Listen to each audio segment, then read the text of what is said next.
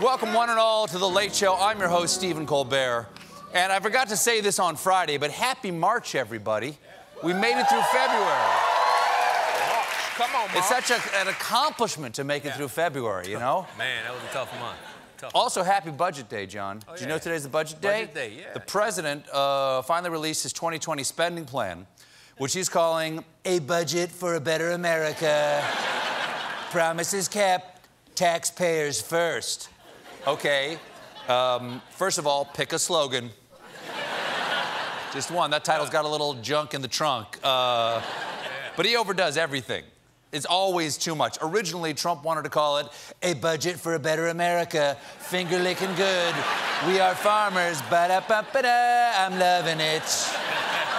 And the reviews are already in. House Democrats rave, dead on arrival. No chance of passing, and divorced from reality. Is there anything he won't divorce? Now, Democrats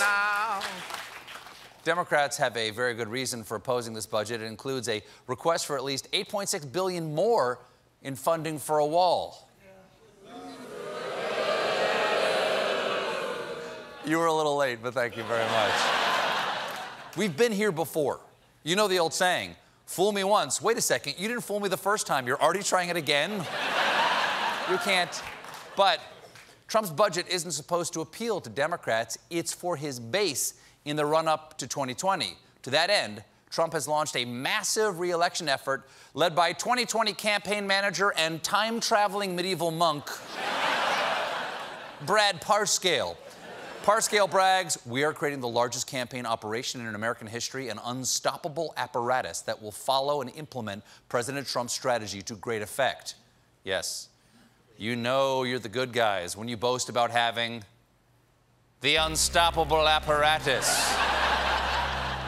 Every citizen will come under its omnipotent sway. Once we implement Protocol Omega, we will get out the vote without mercy. Thanks to the unstoppable apparatus.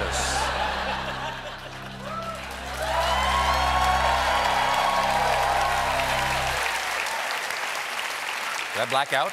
Did I black out? Of course, before it can crush us under its iron wheels of destiny, the unstoppable apparatus must be fed.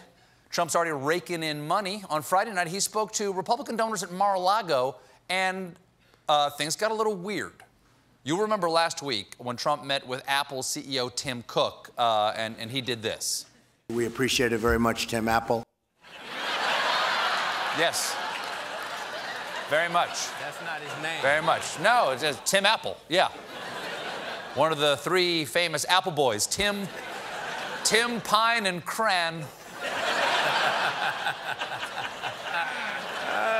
Tim made good. Let us sink in. Let us sink in.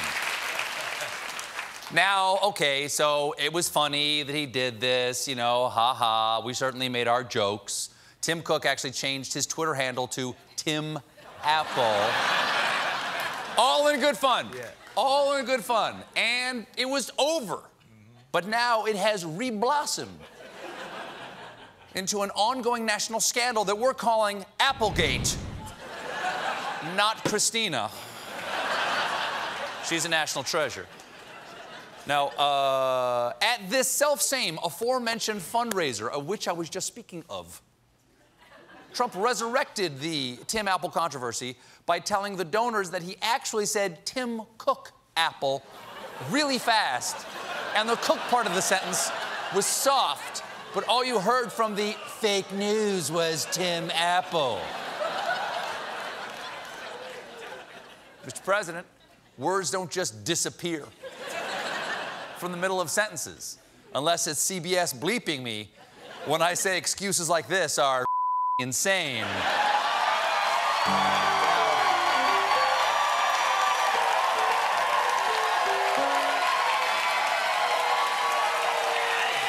didn't hear anything. I didn't hear that. Did I say appling insane? We'll never know. Maybe I'm wrong. Maybe he's not appled in the head. Let's Let's slow that clip down. Let's slow that clip way down and boost the volume so we can hear the middle part.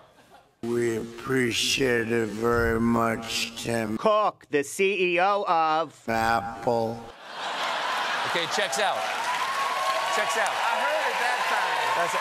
My apologies. I apologize. That time. We were wrong. Damn you, fake news. That checks out. Even Trump's own donors, who had to donate at least 6 figures to get into this event where he told this lie, knew the story was nuts. One of these donors told reporters, "I just thought, why would you lie about that? It doesn't even matter." Yes, I was there at the donor event, and I turned to my wife and I said, "This man will lie about literally anything. Hand me my checkbook, Trump 2020. Big check, big check. No one believed his lie, so Trump has already released Lie 2.0. This morning he tweeted, "At a recent roundtable meeting of business executives and long after formally introducing Tim Cook of Apple, I quickly referred to Tim plus Apple as Tim/Apple as an easy way to save time and words. The fake news was disparagingly all over this, and it became yet another bad Trump story." So,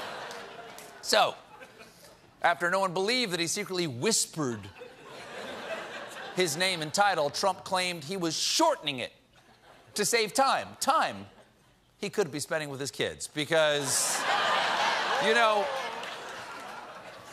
on their deathbed, I think everyone says the same thing. "I have only one regret, that I wasted so much of my life on saying last names instead of occupations. Don't make the same mistakes I did, little Johnny Paper Route."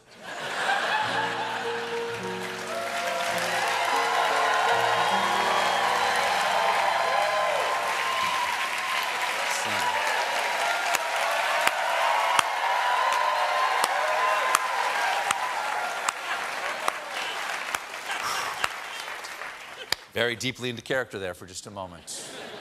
Now, at the fundraiser, Trump also rolled out some brand new opponent nicknames. He called Biden the dummy. It's ballsy, considering Trump's running mate is a mannequin.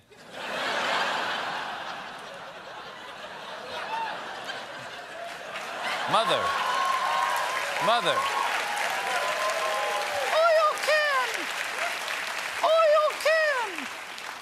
Trump's also doing some thoughtful rebranding, revealing that instead of Crazy Bernie, he now calls Sanders the Nutty Professor. Nice. Topical. Really going after the youth vote with his 50-year-old reference. And he's right, Bernie Sanders looks exactly like Jerry Lewis. "Hey, lady, the 1% control the 90% of the wealth. Oh, Dean, tuition should be free for everybody. Healthcare is a hoiden. With the hay and the nice and the love."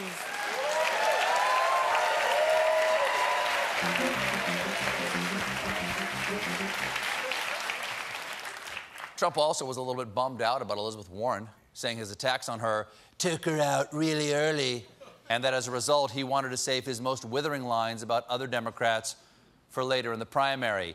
Timing, no, it's important. Timing is everything. Okay, I'm waiting till I address the UN General Assembly before I call the former governor of Colorado John Lix's pooper. Oops. I broke it out too early. I just can't turn this thing off. Now, on his way to Mar-a-Lago, Trump stopped in Alabama to tour the tornado damage there, and he caught some heat for signing something for his supporters: Bibles. It's a real collector's item. Not everyone has a Bible signed by President